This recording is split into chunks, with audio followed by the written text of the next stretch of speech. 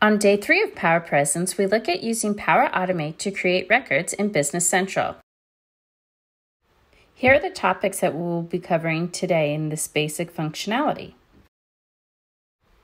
The ability to create a record in Business Central with Power Automate is possible with both the SaaS and On-prem connector. You need to have the right license and permission in Business Central to create records in Power Automate, or you will receive an error message. Use configuration templates and API setup in Business Central for cards that require posting groups to avoid blanks when creating records from Power Automate. When a record is created, it is actually an automated trigger for the SaaS connector. There are no trigger filters currently. Keep following us for more Power Presence or reach out to us at www.worldmaxp2.com.